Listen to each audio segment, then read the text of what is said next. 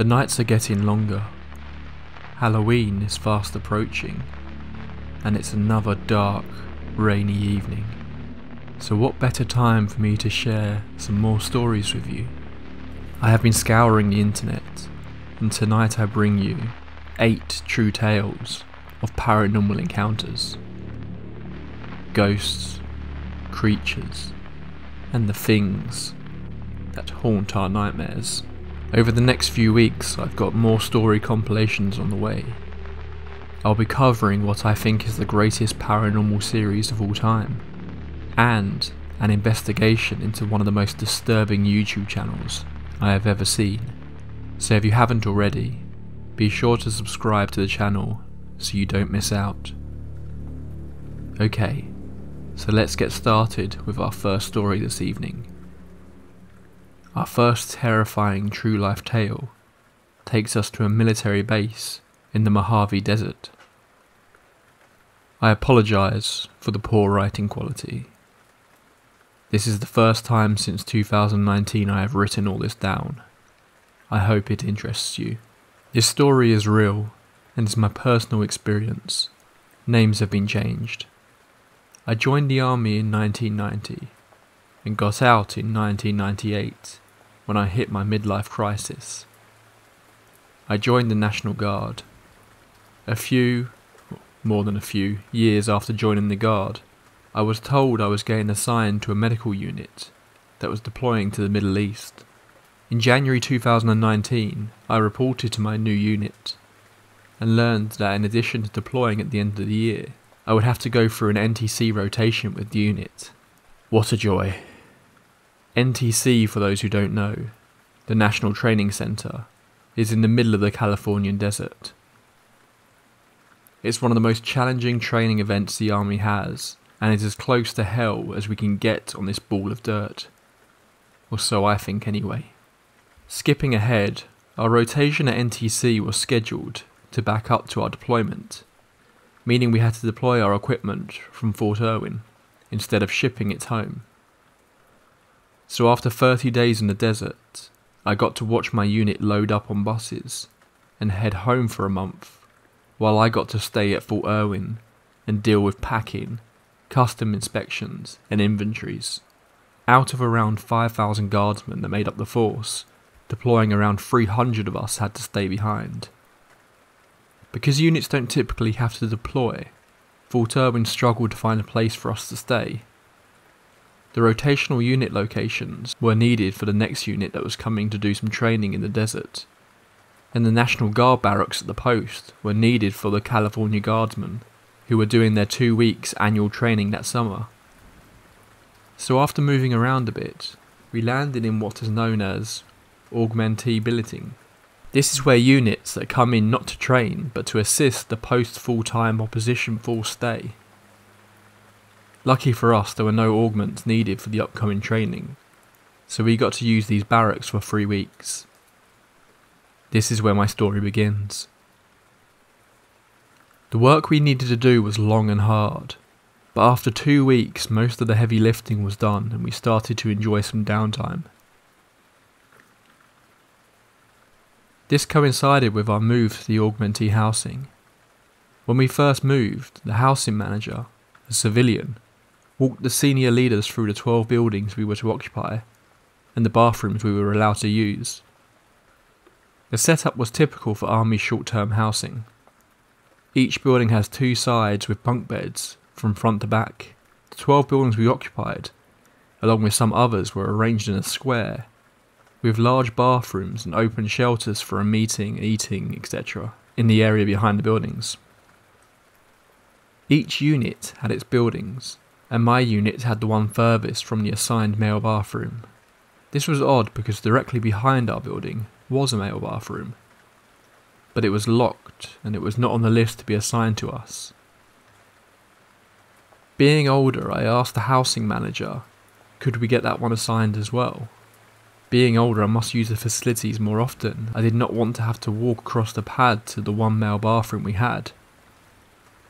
He said unfortunately that one is not available, which I took to mean it had maintenance issues. Just my luck. Fast forward a few days and I was coming back from dinner with my team in Barstow, California.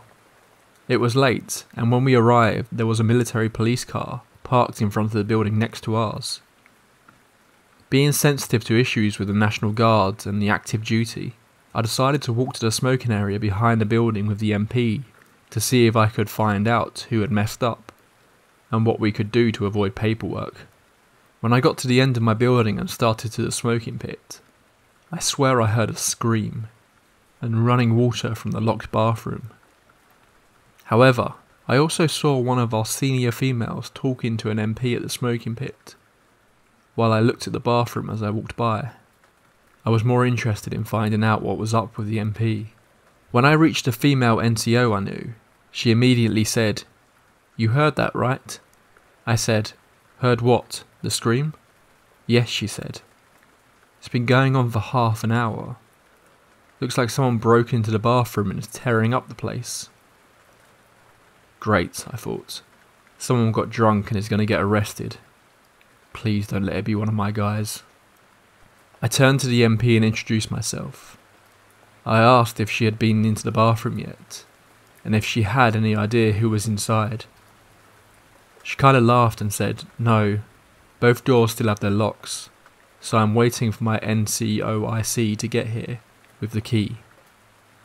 About that time, 2 additional MPs arrived, and one said, "Let's get this over with," and they all started towards the bathroom.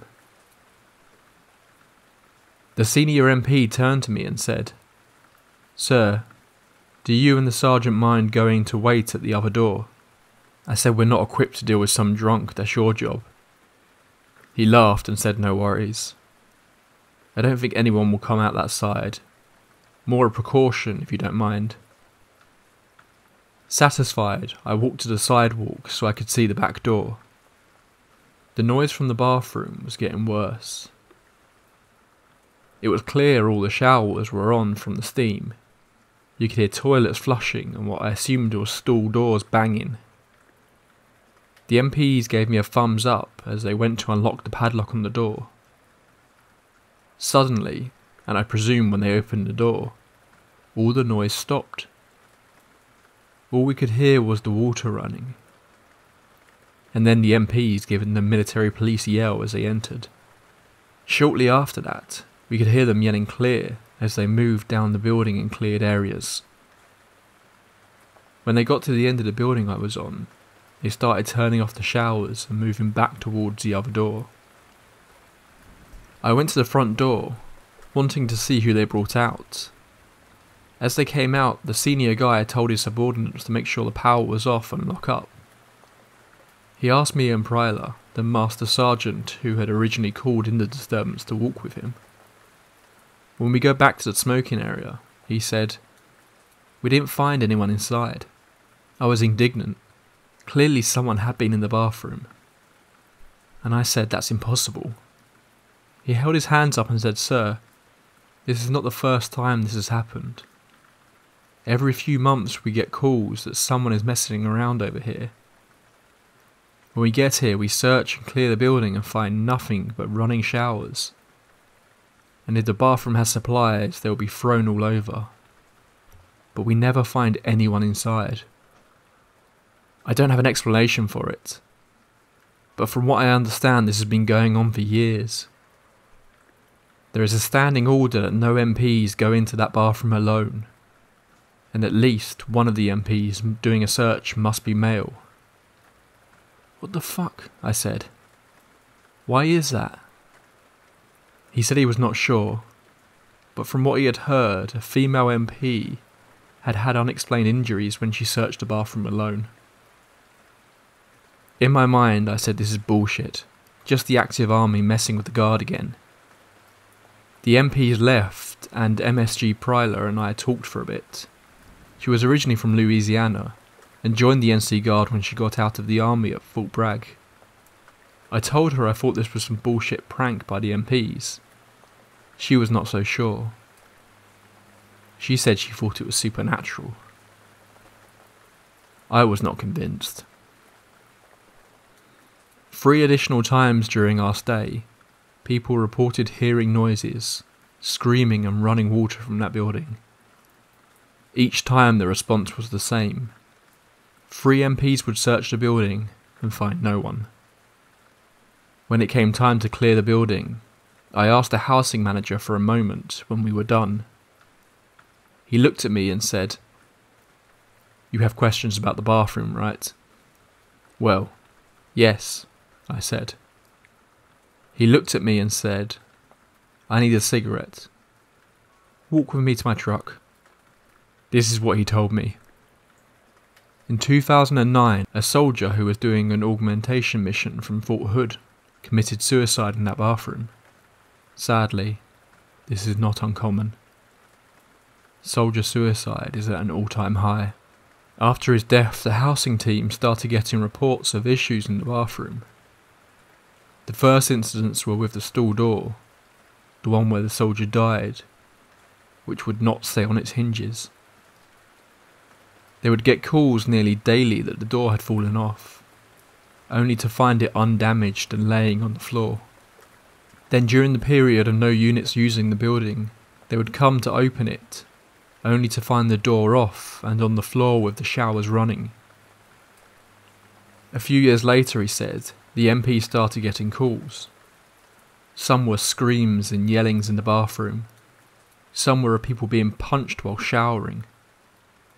In 2012, the building maintenance team and MPs decided to leave the building locked. While it took one bathroom away, it was not worth the constant hassle of dealing with the calls. That's when the "someone is trashing the bathroom" call started.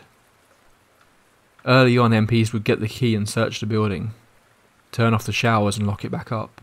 However, one night a female MP got the call. She arrived, went in and was beaten, somewhat badly. After a long investigation, no one was ever charged with her assault. The MP herself said she did not see her attacker, but that punches came from all directions. This is when the unofficial policy of 3 MPs and at least 1 male on the team started.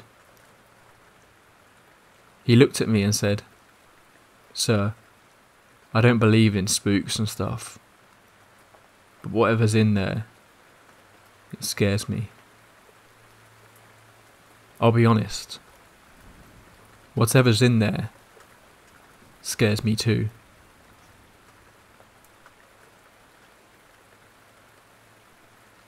This next person has a question for you all.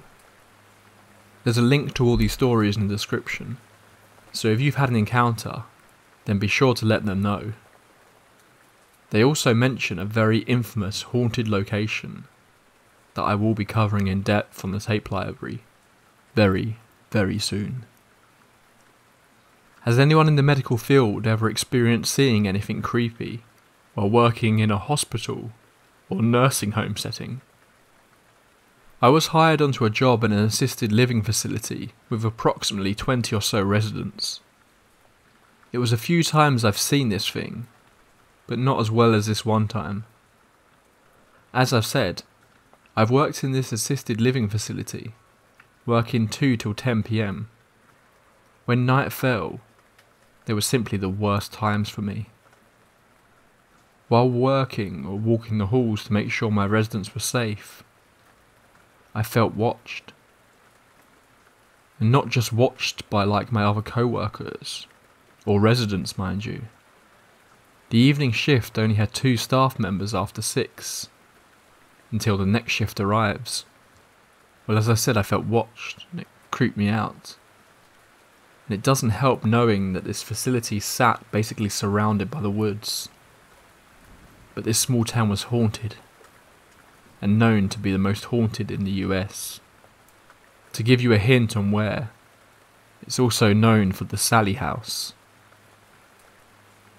Back to the story. It was one evening in November.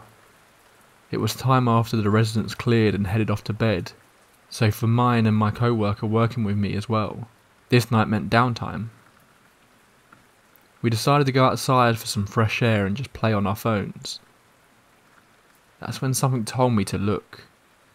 I turned my head and saw a tall man, that didn't look like any of our residents, in all black, facing us through one of the side door windows, facing the side porch where we were sitting. This man or thing had a top hat on, covering half his face. I don't know what I did or why I had to look away for a slight second, but I did. And when I looked again, he was gone. This next story was simply described as this person's creepiest home alone experience. When I was around the ages of 12 to 13, I would often be left home alone after school. My parents and my younger sisters normally didn't arrive home for about an hour and a half. I normally didn't mind being alone at all. I could eat wherever I wanted, watch TV at a loud volume without being yelled at, and yell about how shitty my day was to my friends on FaceTime without being interrupted. On that particular day, I walked in the door and dropped my bags. All I wanted to do was eat a fresh bowl of mac and cheese and cry. I was exhausted, so I got to doing just that. As soon as I began to boil the water, I heard the unmistakable sound of somebody wearing big heavy snow boots walking around downstairs. I knew it couldn't have been anybody in my family because my father, who was always the first one home besides me, wouldn't be home for another hour. Even if he had gotten home early, he would have messaged me, and I would have clearly heard the garage door open. To stop myself from panicking, I told myself that the washing machine was most likely uneven, and I should go and check on it. I turned the stove off, and just in case somebody was breaking in, I grabbed a giant kitchen knife and went downstairs. The washing machine or the dryer wasn't even running. My brain basically froze.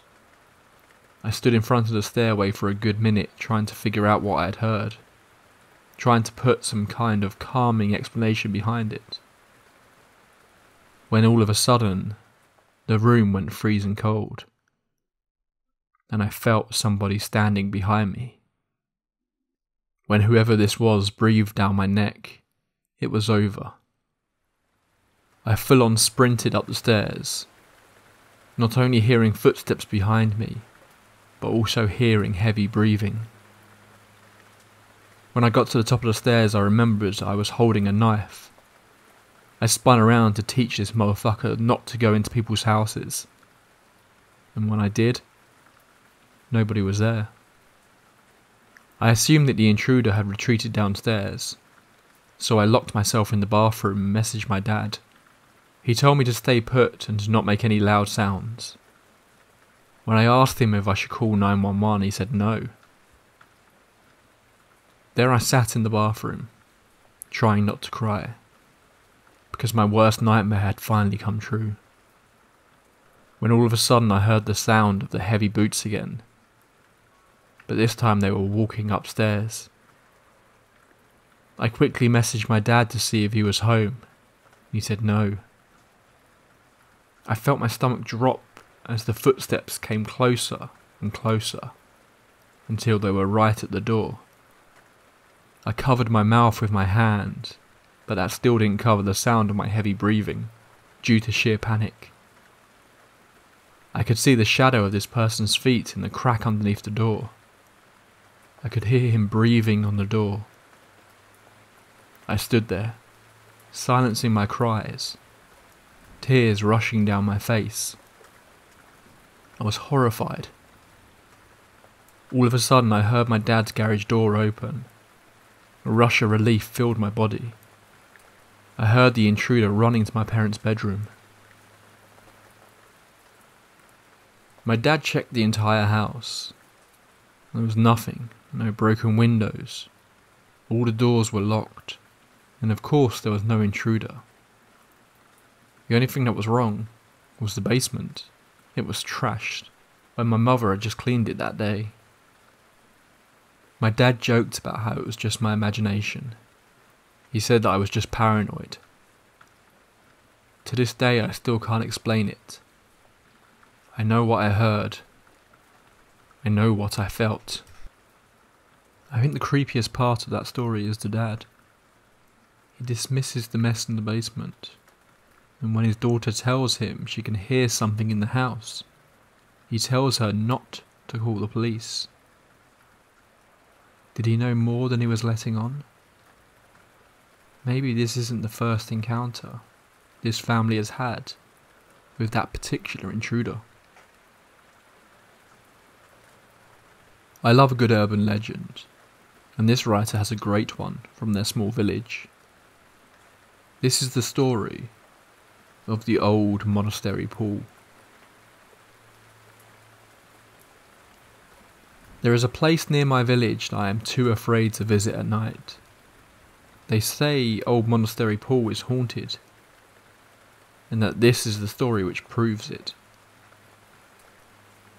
Just after the Second World War, and with rationing still firmly in place, trading any extra food you grew or caught was near necessity. A youth in my tiny Nottinghamshire village, known only as Young Charlie, understood this well. Back in those days, young Charlie could often be found in the Burrell Arms. I actually live there now, trading the trout and eels he'd plucked from the local streams for rationing stamps. I suppose you know about the old monastery pool, one patron asked, as he exchanged a few stamps for one of Charlie's slender trout. Charlie shook his head. Never heard of it, sir. Plenty of big fish in the old monastery pool, lad, the patron continued. Used to be the monks' carp pond. They reared 'em for food hundreds of years ago. It's up in Glover's Wood. Trees moved in once the monastery was gone, but the pond's still there. Charlie's interest was piqued. Really? Have you ever fished there? Me? Nah. You need Allsop's permission, else it's poaching, and me and him don't get on. Mr. Allsop was a local landowner that Charlie knew, but whilst Mr. Allsop apparently had grievance with this man, Charlie had never got on the wrong side of him. How come you know there's plenty of fish if you've never fished there? Must be, answered the patron after a long swig of ale. Else why'd Allsop have refused all the folk who have asked to fish it? He's keeping all the carp for himself, miserable bugger. The next Sunday morning, there was only one thing on young Charlie's mind. Church was the only place he ever saw Mr. Allsop, and so that was where he'd get his permission. Old Monastery Pool was full of ancient, monster carp, and Charlie was desperate to catch one. Mr. Allsop, Charlie asked after the service, is it true that there's an old carp pond up in your woods? True enough, young man, Mr. Allsop answered, as they walked up the narrow church path. It belonged to the old monastery before it was burned down. Why'd you ask? I was wondering if I might have permission to fish it, sir. I'd return any fish I caught, of course, unless you wanted me to bring them down to the manor. I don't think so, Mr. Allsop answered dismissively. Now I'd best be off. Lots to do. Charlie was devastated. Fishing was his life, but he'd never had a chance to land anything truly remarkable before. A monster carp would be his crowning achievement, and would have the pub talking for years. The next Sunday, Charlie beseeched Mr. Allsop again, but got the same answer. So he tried again the following Sunday, and was still refused. The Sunday after that, he had offered to do odd jobs around the manor to pay for his fishing. The Sunday after that, he had offered all the trout and eels he caught for a month. But still Mr. Allsop would not relent. Charlie tried and tried, Sunday after Sunday, never giving up. Eventually he started calling in on Mr. Allsop at the manor itself. Lord, not you again, Mr. Allsop moaned when Charlie visited the manor, for the third time in as many days. I'm just desperate to fish Old Monastery Pool, Charlie said. before Mr. Alsop had the chance to usher him away. "Please just say yes and I'll stop coming here. I'll never ask anything of you again, I promise." "The answer is no. I've told—" "Why won't you let me?" Charlie exclaimed. "Why are you being such a grouch?" "Because of the abbot," Mr. Alsop barked back. "When he refused starving villagers carp after a failed harvest, they strangled him and burnt down the monastery to try and cover up the murder. He's still—" "I don't care about some dead old abbot," Charlie interrupted. "I just wanted one chance to fish the pond. Please, Mr. Alsop, please." "Fine," Mr. Alsop answered, throwing his hands in the air. "But don't come crying to me when—" But Charlie didn't hear the end of what Mr. Alsop had to say, because he was already running back towards his house. As soon as he had his fishing tackle, young Charlie raced across the local field toward Glover's Wood. What he found in the dying light disappointed him. The pond was easy enough to find, but it was clogged with pondweed and full of dead branches. Only a few patches of clear water remained, and Charlie thought he could see through them right to the bottom. It seemed that the water was only a few inches deep, hardly the sort of place that might harbour a monster fish. But he had come this far. Charlie chucked out a little stick float and worm, hoping that there might still be a few minnows around, maybe even an eel or two. Almost as soon as his float stood straight in the water, it was yanked under with all the velocity of a colossal pike strike. Charlie's line snapped instantly, but he didn't care. There was obviously something huge lurking in the pond.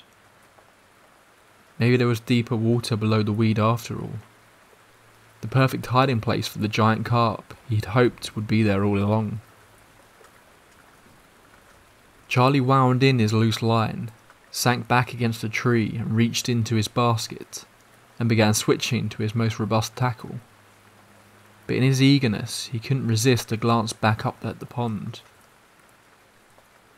Standing on the other side of the bank, amongst the trees, the sinister shape of an old man, dressed in tattered, soot-stained robes. He said nothing. He just stared at Charlie through unforgiving, bloodshot eyes. Terrified, young Charlie shot up from where he was sitting and slammed his head straight into a low branch, knocking himself out. Night engulfed young Charlie when he came around. He remembered where he was, what had happened, and, his heart racing, sat straight to squint through the gloom. No sign of any old man, but to his horror, the fishing tackle by his side was smashed to pieces. Young Charlie stood and ran without retrieving so much as a broken float. This is a story that is endlessly passed around campfires where I grew up. Most of my local ponds are inhabited by mirror carp, and apparently they all descended from carp the monks used to rear in their monastery pond hundreds of years ago. According to local legend, the monastery was burned down when a cruel abbot refused fish to starving villagers after a failed harvest. In doing so, the abbot brought death and a terrible curse upon himself. Now he's doomed to patrol Old Monastery Pool day and night, making sure no villagers try to take his precious fish. I have visited Old Monastery Pool in the daytime, and can report that it is weedy, murky, and surrounded by twisted trees and thorny undergrowth. It is certainly an eerie, unsettling place. I don't mind admitting that I was too creeped out by the pool to stay for very long. On top of that, I've always been too scared to visit at night, or to throw in a fishing line like young Charlie did. In fact, I don't know of anyone in the village who's ever fished the pond, or been up there at night. However, Even with the cautionary tales and all the whispers of curses and ghostly abbots, I still wonder what might happen if I did.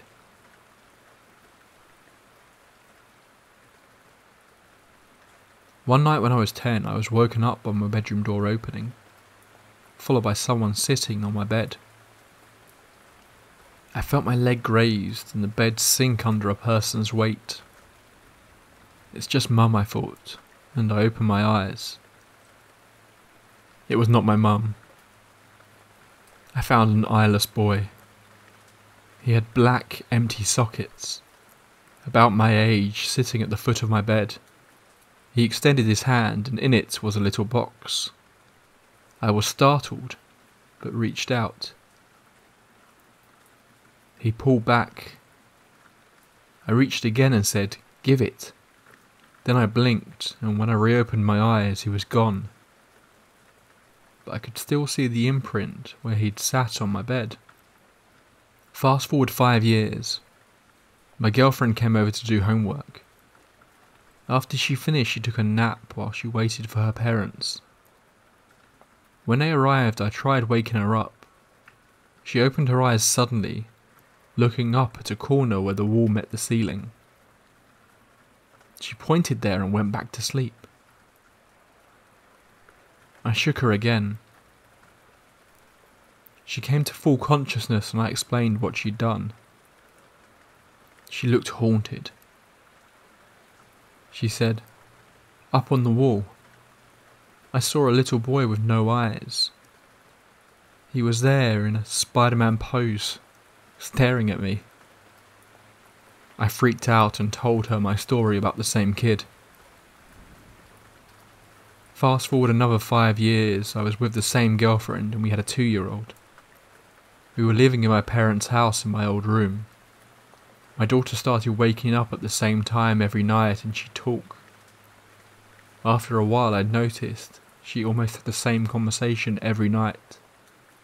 I playfully asked her whom she was talking to.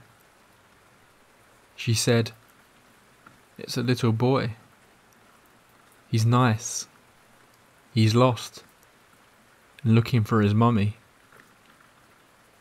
My daughter's nightly conversations continued until we got our own place later that year.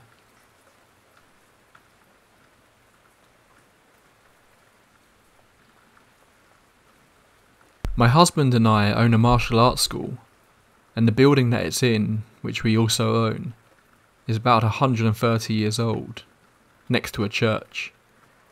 And I never, and still don't really, there has to be another explanation, believed in the paranormal.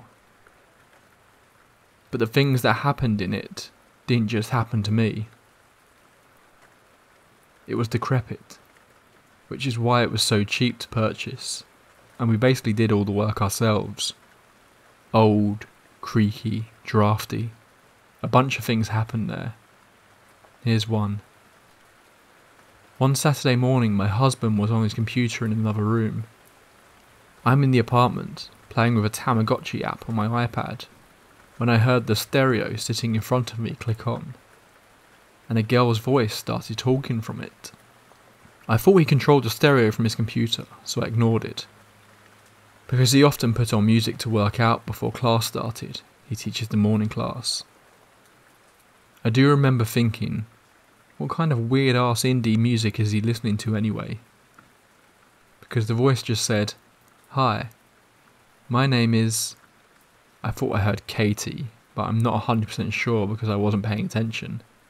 I've never known a Katie in my life. "I am years old. I'm from..." etc. I didn't catch the specifics because I wasn't really listening. But that went on for about 2 or 3 minutes until it suddenly went, "Something's hurting me." And when I caught that, I looked up and squinted at the stereo. Like, what? Something's killing me. Something killed me. At this point, the hair is standing on the back of my neck. I'm getting up from the couch to take a closer look. "Please, someone tell my parents." Tell the teachers. Tell the corrections officer. At the words corrections officer, I just bolted into the other room and started yelling at my husband and cursing him out because I was certain he was playing a trick on me. Told him, we don't fucking play jokes about dead people.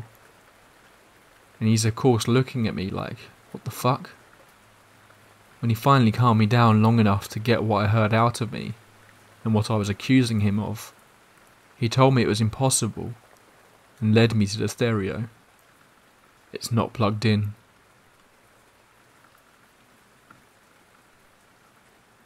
When I was younger, I used to take naps upstairs. By the time I was 8 years old, I absolutely refused to go upstairs.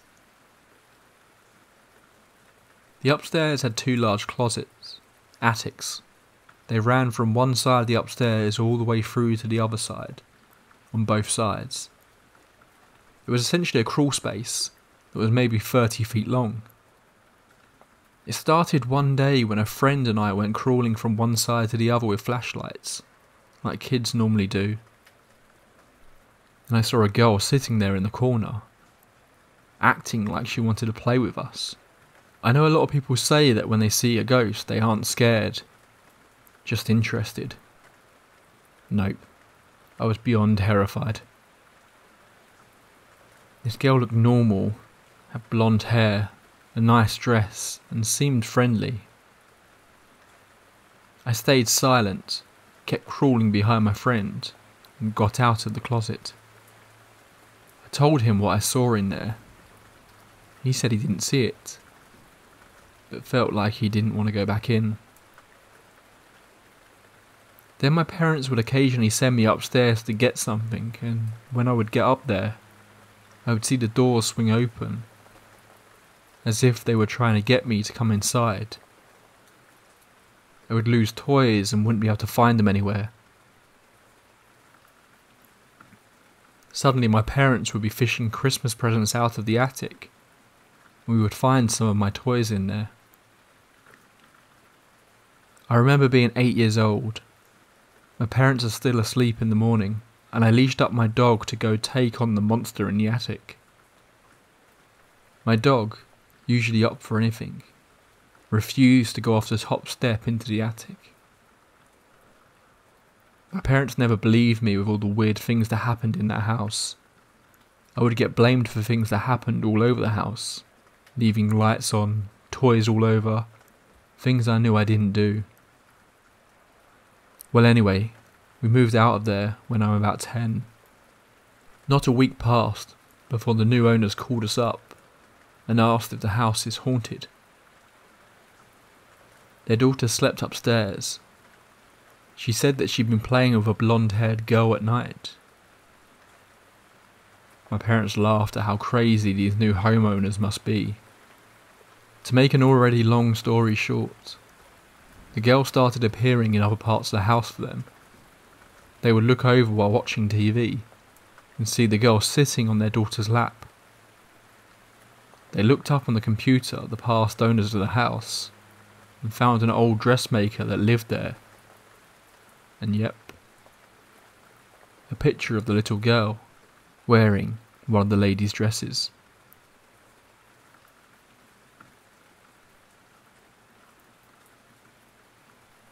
The earliest memory I have is of an experience with an apparition. Based on what I know, I was no more than 3 years old when I saw it. My parents didn't believe me and always had some explanation for me. We moved houses and tiny things would happen here and there. But once again, my parents always chalked it up to my overactive imagination. Fast forward to getting married, moving into an old apartment, and things started to heat up a little bit. Bins would get flipped over and the contents dumped on the floor. Then we moved in with my in-laws while my husband went to school. Cue the real events. The house would go through periods of high activity, particularly centred around me. My husband said he would hear me calling from another room, but I wouldn't be calling him. He would see me pass by the bottom of the stairs as he was coming down and would follow me all the way around the corner into the far room, only to dead end with the room empty. Here's the main story. My husband was working nights and I was home alone on the farm while the in-laws were out of state on a trip. One of the dogs goes into an episode, staring at nothing in the middle of the living room, absolutely losing it. Rabid dog. I can't get her to calm down. Usually a light touch on the back will snap her out of it, but I could not cool her off this time.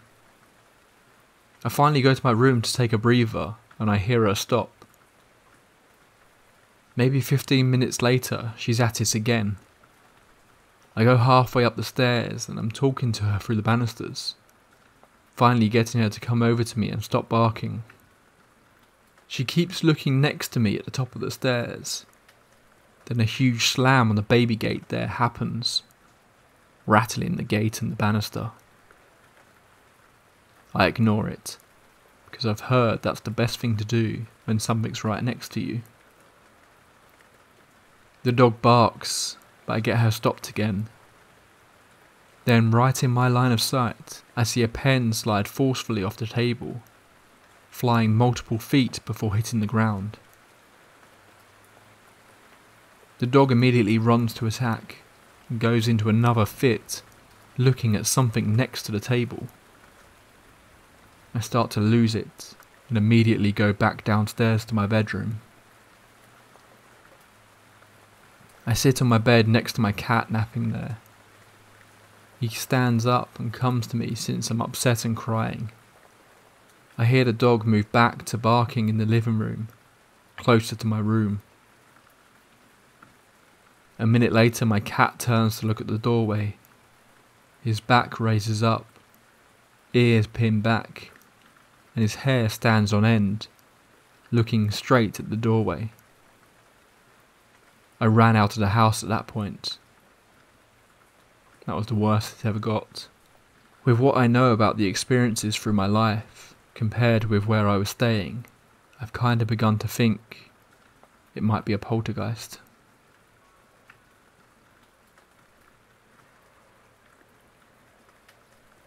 That's all we have time for this evening. I hope none of these stories have been too creepy for you. Before you go, I've been having a thought about ghost stories in general as I've been reading to you. What if it's our belief in these beings that gives them life, that gives them power? What if sharing their stories is what keeps them appearing? What if listening to these stories is what draws them to you? Good night. Pleasant dreams. I'll see you next time.